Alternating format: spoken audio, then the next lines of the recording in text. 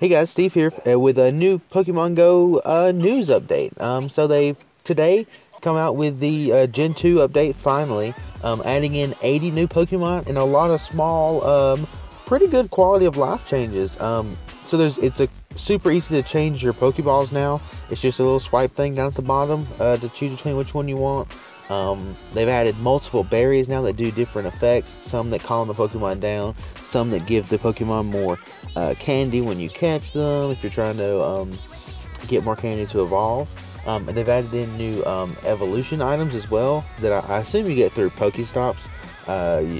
You get like a Sunstone for Blossom, or the Metal Coat for Scizor or Steelix, King's Rock for Politoed, and Slowking.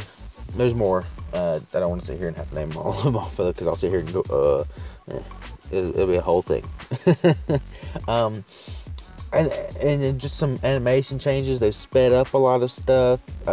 Still takes forever to freaking send Pokemon to the candy grinder, but you know, maybe they'll fix that eventually. Doesn't look like it, but we'll see. I know my Pokemon Go Plus actually works a lot better now. Look back the way it used to, where I can catch Pokemon on the go in the car pretty quickly, as well as get the PokéStops as well as I used to. I had stopped using it and stopped playing the game altogether, really, because of that change. Like, I bought a $30 thing, and it didn't even really help me because they nerfed it basically by making it to where you couldn't even touch PokéStops to catch Pokemon after going a certain speed. But by using that's what the Pokemon Go Plus was for, was to get around that thing. I don't have to pull up. I don't have to take my eyes off the road. I just press the button on my watch. It's good to go. No problem. No distractions. Nobody gets hurt. But they fixed it, so I'm back now.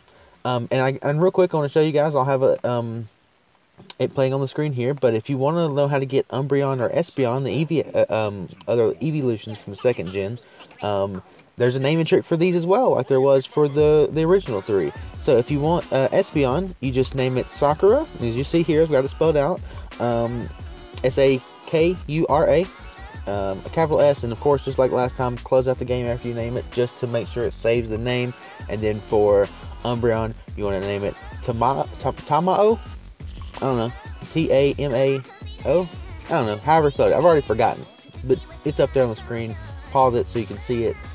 Again, make sure you close the game out so you know that it worked. And it'll work. It's worked for me. As you can see it here work. It's great. I love Umbreon. Umbreon and Espeon rule. That's going to be it for me today, guys. And I'll catch you next time. And bye!